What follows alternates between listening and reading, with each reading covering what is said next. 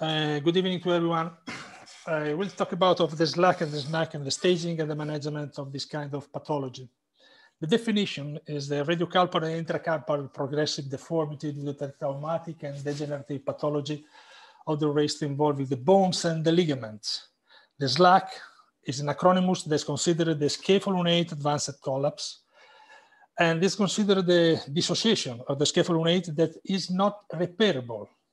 There is an unreducible scaphoid subluxation, and there is a chondropathy of the radiocarpal and sometimes of the midcarpal joint. These are some drawings to describe and show you what happens when the scapho-lunate ligament is damaged. The two bones, scaphoid and lunate, have a dissociation, and there is a different contact between the cartilage of the scaphoid and the radius, and you could have a chondropathy, a small chondropathy in the distal side of the styloid, giving you the stage 1 of this pathology. The stage 2 are when the chondropathy is involved all the facet of the scaphoid, radioscaphoid. And when there is involved also the midcarpal joint, the capitate, this is the stage 3. And when there is involving also the radiocarpal and radiolunate joint, we can say that it's the stage 4. This is a very, very, very rare condition. The SNAC deformity is the scapho-lunate advanced collapse.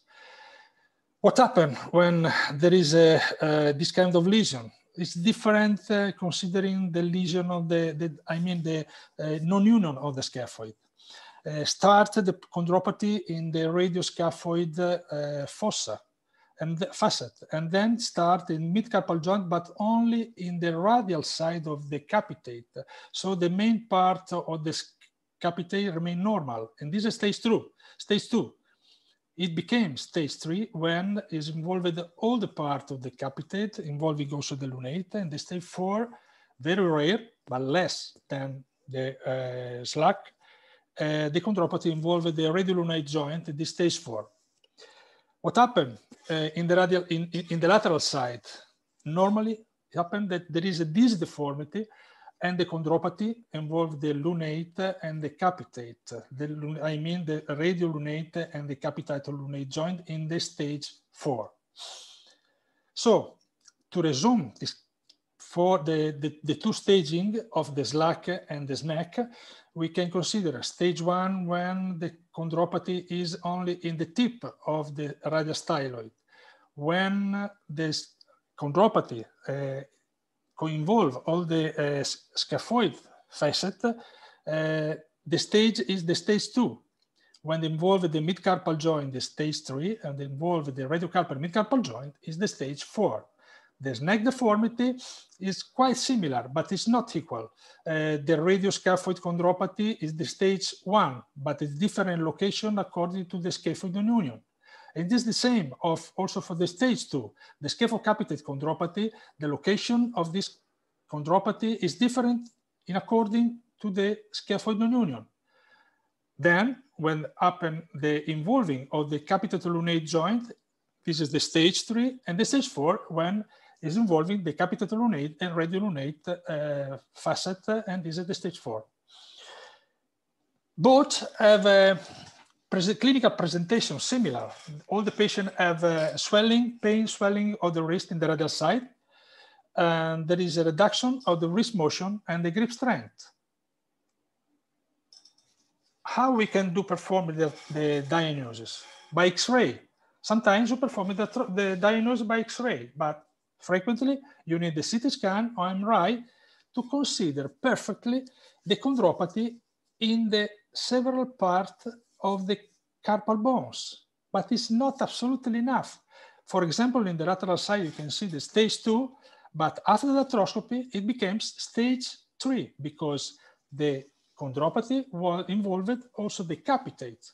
And so I consider the arthroscopy a very, very interesting and concrete method to perform the correct diagnosis of the staging of the SLAC and the SNAC wrist. Radiocarpal and midcarpal arthroscopy must be performed is mandatory. A radiocarpal joint to evaluate all the surface of the radiocarpal joint, and mid-carpal arthroscopy for all the surface of the mid-carpal joint. Sometimes happen when there is a wide opening that you can use not the 4 portals, but only 1 portals. The 3-4 portal, you can verify all the radiocarpal joint, and passing through the scapho-lunate joint, you pass in the mid-carpal joint to verify everything. 5 minutes, 10 minutes of working, and you can perform the perfect diagnosis and evaluation of the 2 joints. So for me, the arthroscopy is mandatory to perform the correct diagnosis and staging of the lesion, cartilage lesion in the SLAC and the SNAC. This, for example, is what you can see inside of the joint in the radioscaphoid, in the radial side of the radioscaphoid, and this is the scaphoid damage and the radioscaphoid damage in the scaphoid fossa. And this is, for example, the damage, different type of damage of the scapho-lunate, the stage 3 correctly, scapho-lunate, small lesion of the cartilage and big lesion of the cartilage. And this is, for example, the damage of the STT. This is mandatory to perform it to verify perfectly from the mid-carpal joint the condition of the STT, because you have to consider that. And so when you perform the arthroscopy, you can perform the mapping of the articular cartilage damage of the SLAC and the SNAC, and this permitted to you to perform the correct surgical indication for the patient. This is the staging that you can get from the arthroscopy, the stage 1 for SLAC and SNAC, the stage 2 for the SLAC, the stage 3 for SLAC, and the stage 4 for SLAC, but it's very rare, this condition. We have several options to treat this kind of lesion. We didn't treat, I will not treat the wrist arthrodesis and the wrist prosthesis. I want to treat several options that for stage 2 and stage 3. They are most frequent.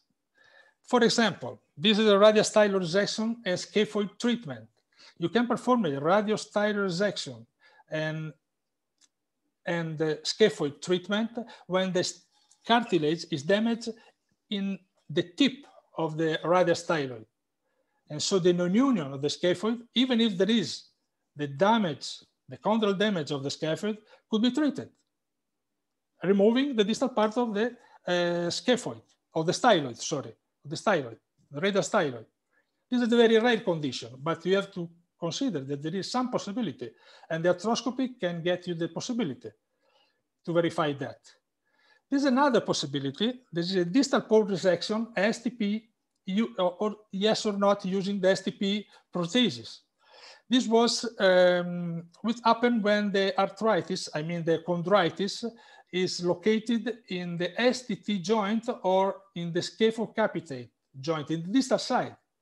This was used by Solisime, and he used the removing of the distal part of the scaphoid, freeing the proximal part of the first row, and so the distal row can move without pain, absolutely. If there is some instability or you have some doubt that there is some instability of the proximal row, you can use the STP interposition prosthesis that give you some part of stability of the proximal row. Another possibility is the proximal pole resection using the APSI interposition. Someone that didn't use the APSI, but Matulen suggested to use the APSI interposition. Is a pyrolytic carbon in the after the remove resect the proximal part of the scaphoid, and this could be also performed by arthroscopy. All of them, this kind of surgery, is very rare, and then you can use, suggested to use in selected case, older patients, and is only a temporary solution. It's not definite, because the patient could have an increase of the pathology and can evolve and convert this kind of surgery in another type of surgery later. But the older patient have a less demanding for their hand and so can maintain a good function. Now we arrive in a very big topic of the treatment of this kind of pathology, valid for the stage 2 and stage 3. I will talk about the scaphoid resection and mid-carpal tenodesis. When is possible to perform the scaphoid resection and mid-carpal tenodesis? When the two articular joints, capitate-lunate and radial-lunate joint, are completely normal. If there is some damage, chondral damage, this is not an indication. The chondral lesion should be only in the radiostyloid or radioscaphoid or STT joint, but not in the other side. You remove the scaphoid. If you remove only the scaphoid, you have an instability, a collapse of the carpal bones. So Carlo Riccardo suggests, and I used and I published my experience some years ago, using the flexor carpi radialis flap tendons passing from the volar side to the dorsal side, close to the neck of the capitate and around the radiotriquetral ligament, and this permitted to elevate and stabilize the carpal bones. The tendon is fixed dorsally to the capitate. In the lateral side, you can see perfectly what happened when you use this kind of technique. The tendon flap passing around the neck and dorsal to the dorsal to the neck and around the radiotriquetral ligament permitted to elevate and stabilize the carpal bones and fix the dorsal side of the capitate, maintain stable the capitate-lunate block of the bones. This, for example, is the first case performed by Andrea Zey several years ago in the SNAC deformity, and this was the function of these cases.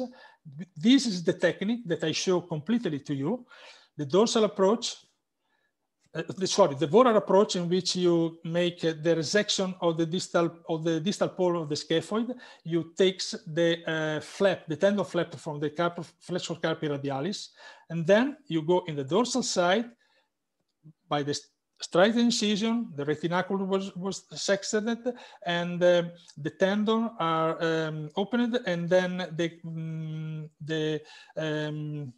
the nerve was, you performed the neurectomy of the posterior interosseous nerve, and then the dorsal flap, according to Berger-Bischoff, is performed. The scaphoid is resected, and then you perform the reduction of the disc deformity, maintaining, using the key wire to maintain the position, and then an anchor is positioned in the lateral radial side of the neck of the capitate, and this part the tendon is fixed, because if you don't do that, the tendon slips in the mid-carpal joint. So in this position, in a very strong manner, the tendon is fixed, then is passed around the radiotriquetral ligament, and then is fixed the tendon against to itself, and then discovered by the capsule, and the patient is splinted for 6 weeks. The splint is maintained for 6 weeks according to the technique proposed by Eros Palau and Garcia, and 2 months of rehabilitation, and the patient start to have very good range of motion and function and painless. With this were the two series compared by Garcia-Elias and by me. Garcia-Elias proposed 7 cases. I proposed 18 cases with a follow-up of 25 months. I lost only 4 patients. 4 patients were failure and then were converted in proximal rocarpectomy and in 4-bone fusion. And the range of motion and the grip stance were more or less 70% of the normal side. Very good function for the patient. Comparing with the clinical function, the X-ray was not so good, because the X-ray showed the progressive joint degeneration of the carpal bones. There was a reduction of the carpal height, the lunotriquetral ulnar translation, and there was an increase of the disc deformity and the capitate, radiocapital and the proximal progression of the joint. To me, to us, the indication, perfect indication is SLAC2, is SNAC2, in alternative to the proximal row carpectomy. But the proximal row carpectomy eliminated 3 bones. This preserved everything, but not interrupt the conversion in the proximal row carpectomy or 4-bone fusion if something doesn't work. Another indication is the Price's disease. My experience is 2 cases of Price's disease that works well. This is one case after 10 years of the follow-up. The patient had a very good motion, no pain. That's the one, is nothing. But this was the X-ray at 5 years and at 10 years. Even if he has a bad X-ray, this patient stay well, doesn't want no other surgery. So the patient continued to maintain his wrist and work. Another possibility in this stage is the proximal row carpectomy. The proximal row carpectomy considered the removing of 3 bones and the capitate try to have a location in the lunate facet. The precondition is that the radiolunate and capitated lunate must be normal. I performed the proximal row carpectomy by volar approach. I consider the volar approach better than the dorsal one. Why? I show later. I used a single approach, the volar side, or double approach for the scaphoid one and for the other bones in the ulnar side. Normally, I used only one single approach. The capsule is resected. The incision is like this. And then I remove firstly the lunate, then the scaphoid, and then the triquetrum. And then I suture the capsule again. Then the tendon protects everything there. So the patient can start moving immediately, just the day after. This, for example, is the patient with the osteochondropathy and of the radioscaphoid, but everything was good. The radiocarpal joint and metacarpal joint was good. And so I performed the resection. This, after 11 years, the function was dead. This is the comparison of my experience of the proximal row carpectomy, with the dorsal approach, volar and dorsal. More or less are the same, but the better function according to the motion.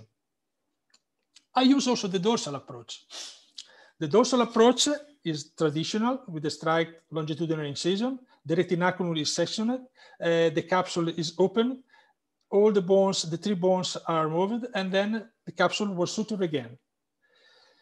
This was the result. More or less is the same, but the patient started moving not immediately, started moving after 1 month. I mean, moving the wrist, because the retinaculum had to be protected in the healing.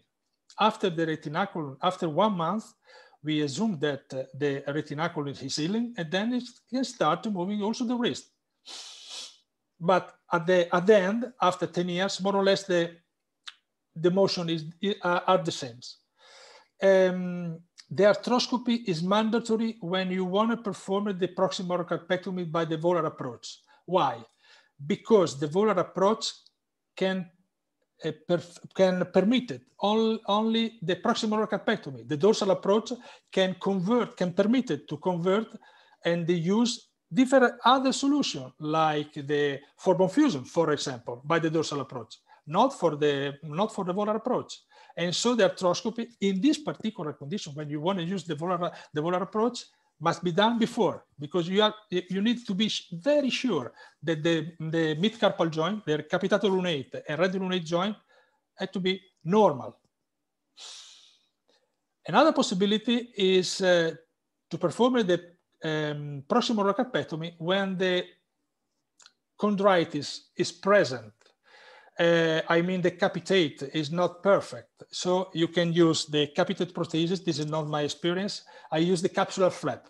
This is, for example, the case in which I use the flap to cover the lunate facet, because I used the proximal based flap. And this was the patient, young patient, with a very good range of motion after 5 years.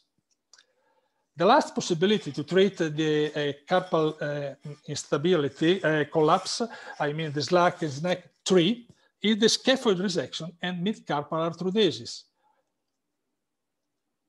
As you know, you perform the 4-bone fusion and the resection of the capitate. The aim of the surgery is to reduce the pain, increase the stability, preserve the motility of the radiocarpal joint, and maintain the carpal height. The scaphoidectomy and mid-carpal arthrodesis have an indication specific, all the degenerative conditions, the SLAC and the SNAC 3. But the contraindication is when there is a chondritis of the radiolunate joint. These are not permitted to perform the 4-bone fusion. This is a wrong indication.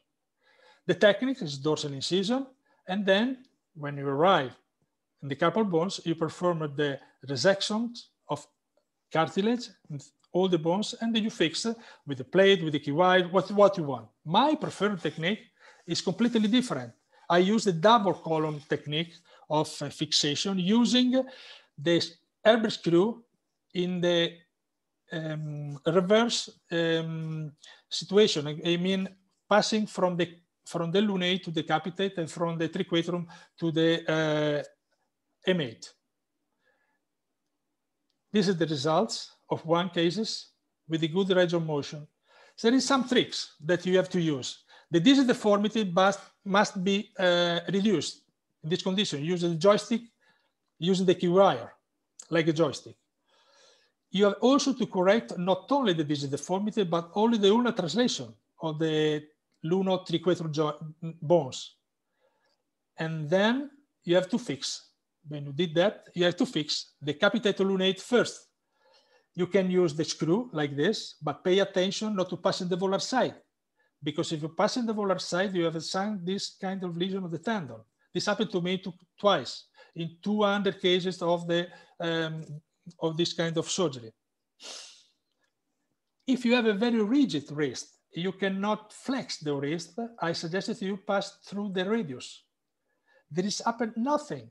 The patient have the same results, very good stability, less motion, but very good stability and painless wrist. The last possibility is the scaphoid and triquetrum resection and capitate-lunate arthrodesis. This was suggested by and published by James and Calandruccio in 2000, and I use that sometimes when I need the bone to fill the bones of the capitate. When there is a loss of the bones in the capitate. This is very easy. This is not necessary of the bone graft. Eliminated the ulnar impingement, but pay attention when you perform that, you eliminated all the ligament that stay in contact with the triquetrum, and so the patient has some pain in the ulnar side for some times, but they have a very good range of motion. Bain, in 2006, published his experience and showed that the flexion extension increase of more or less of 5 to 10 degrees, and the radial deviation increase of 10 to 15 degrees. This is my experience that I published some years ago to the Journal of Surgery, British, in which I give this summary or algorithm of the treatment. This is to conclude my presentation. In the SLAC and SNAC deformity stage 2, I suggested to use or the proximal row carpectomy or the scaphoidectomy and mid-carpal tenodesis. In stage 3, SLAC and SNAC deformity, I suggested to use the mid-carpal arthrodesis or in some very rare cases, the proximal row carpectomy with interposition. And in very rare cases, the capitate prothesis that I don't use because I have not experience. In SLAC, SNAC 4, I suggested the wrist arthrodesis and in very rare cases, the radiocarpal prosthesis. Thank you very much.